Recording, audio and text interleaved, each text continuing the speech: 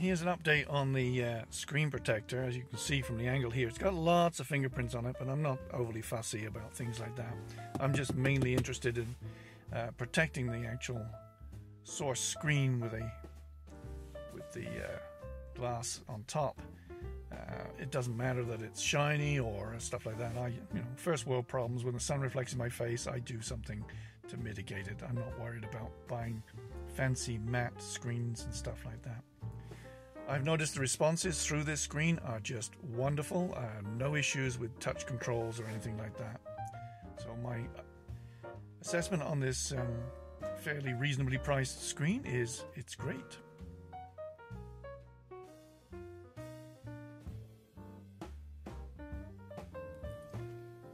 Now I put the paint protection film over the top of the Model 3 logo. As you can see, it's taking lots of dirt and stuff, and we've got these protectors along the sill here, in here. They seem to be taking a lot of the dirt. Could have done with going up a little higher, but hey, can't have everything. And they go all the way back to here, which seems a little pointless because there's no feet ever going to cross there. But as you can see, I've scuffed it a couple of times up there, so yes, it would have been nice if the protection went all the way up. But it's pretty good. It captures most of the dirt. And the mat,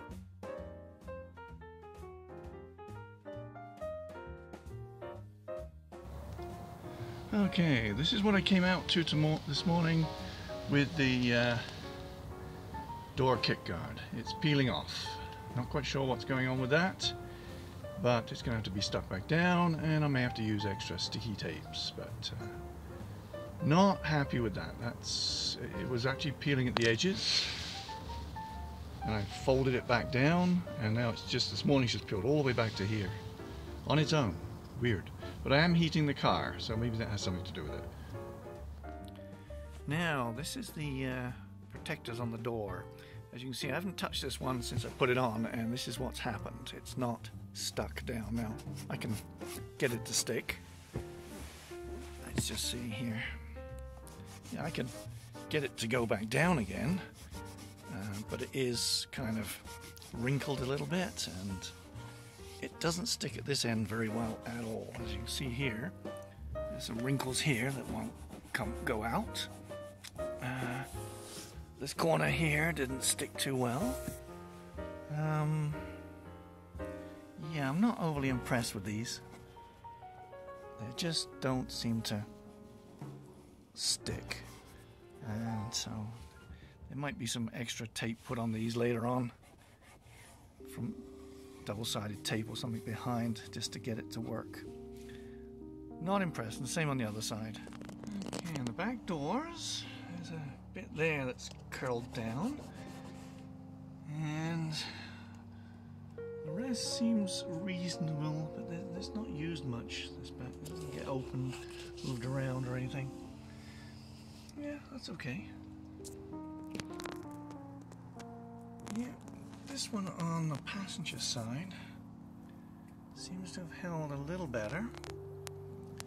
Let's see, that seems to have curled off there. Oh well.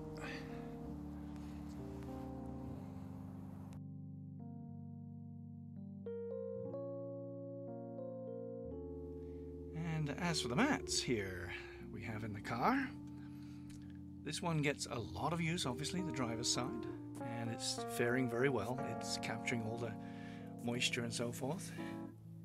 I can't grumble. I'm not one for keeping my car pristine clean, but there you go. Yep, I've had people in this side as well. As you see, they don't seem to be conscientious about getting in, lifting their feet, and again, pretty messy. These floor mats are doing their job very well. As you can see, I've had people in the back. Excuse the attempt at a mount, sitting there on the floor, and on the other side there, yeah, we've had people in the back, and yes, the mud is being captured. Now, if I hadn't have put these in, that would now be going into the base carpet in the car.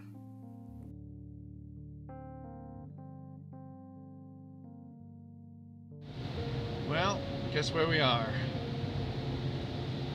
in a car wash. Yeah, I'm taking my Tesla through a standard non-touch car wash. It's got paint protection film on it, and we'll see how it goes. Apparently this is not unusual, but we'll see.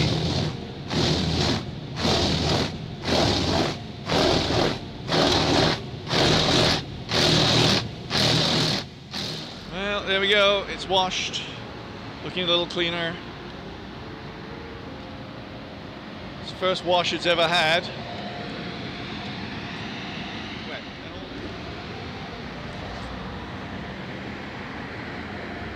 Not bad.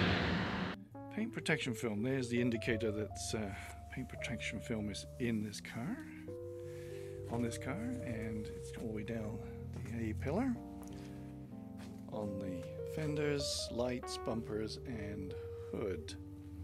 And as you can see, it's doing just fine. Again, I'm not fussy about cleaning my car every 2 minutes. I don't have an ego to rub in that direction. It's a vehicle that gets me around, and it's doing very well. I will probably be washing the car in the next day or two, maybe even today. Some of the things I noticed is that you get streaks from all the smush, what do you call it? Stuff that flies up from the roads. And when I wash the windows, the water goes down the side onto the window frame here. Interesting that it does that. Just flies off the edge and down the window. Not too worried about it.